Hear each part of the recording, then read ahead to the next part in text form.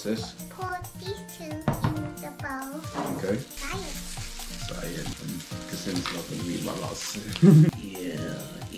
Look at yellow doodoo. Yeah, I never have banana splits. I'm not saying that's what banana splits looks like. What does banana split look like? Just bananas with whipped cream with cherries on top. But in this case, I can only have the banana because, you know, there's certain ingredients to make vegan whipped cream. Vegan whipped cream? I tried it before. It tastes like all the other whipped cream, just not dairy. Is that it?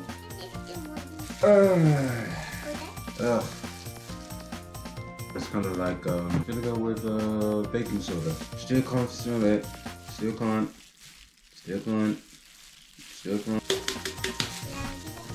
Mix it. Smell like glue. Oh my gosh. This actually came really nerve-wracking, like it should be fine whatsoever. I still feel like a complete noob.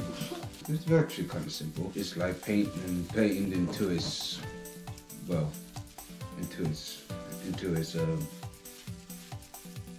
yeah, I have no knowledge of dyeing here. I always had to do it myself, but I struggle to get the back.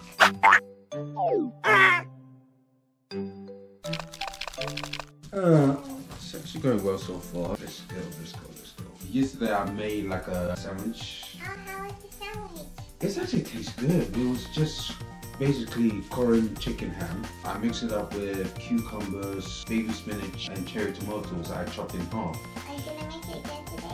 I was actually thinking of trying to make use of my smoked tofu and make like a cooked tofu sandwich, but I need to look it up, see if there's such a thing. You have to fry it or? No way, I'll find it. You have to fry the tofu. Oh, I mostly fry the tofu. I normally rotate. Yeah, rotate.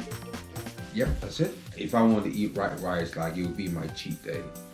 You know what? Normally I just cook whatever I see in the cupboard. Sriracha. It actually tastes surprisingly good. I think that's all about done. Okay, sorry. It's still a noob. Oh, I just need to. Yes. Oh my gosh. Everything is all covered. Wait, I got an idea. Hang on. I have to wait that. Yeah, put it back.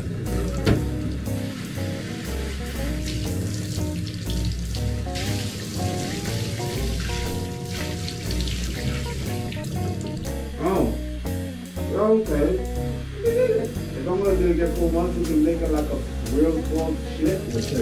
Not only the Star Wars movie was great, but the lightsaber battles were awesome. When I say awesome, I mean awesome. After the Revenge of the Sith, that's when Star Wars Rogue One, and the original Han Solo movie came to play. This is what trying so hard to keep Star Wars alive.